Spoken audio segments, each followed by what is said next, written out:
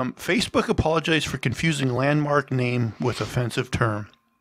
Facebook has apologized after visitors to a popular seaside landmark in Britain found their posts removed because the name of the location was confused for a misogynistic term.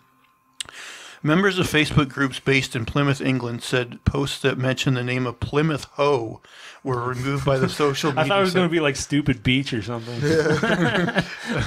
And some users found their accounts temporarily suspended on accusations of using offensive language. The name of the landmark comes from the Anglo-Saxon word hoe, which describes a sloping ridge shaped like an inverted foot and heel. Facebook admitted the word was mistakenly confused for offensive speech, leading the post to posts being erroneously removed. These posts were removed in error, and we apologize to those who were affected. We're looking into what happened and will take steps to rectify the error, Facebook representative told The Guardian. Former places that had this happen include Cunt, Georgia, and Turd Burglar, Saskatchewan, Canada. What? I made up those. Okay.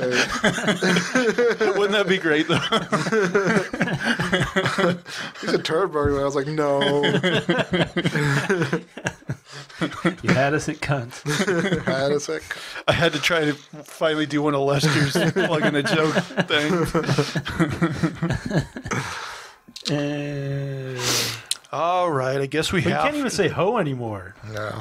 Yeah, hoe. This seems like a world just for Karens. Like, oh, he said hoe. Let's get rid of that motherfucker. Like, oh, there's some real pieces of shit out there winning these battles, and you can't even do anything. Fucking hoes.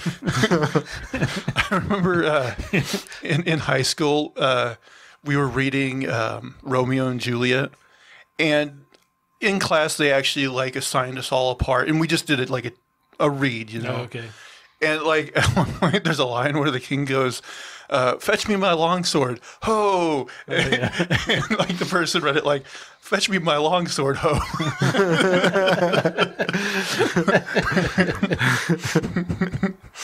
That's how I would have read it, too. Artistic interpretation.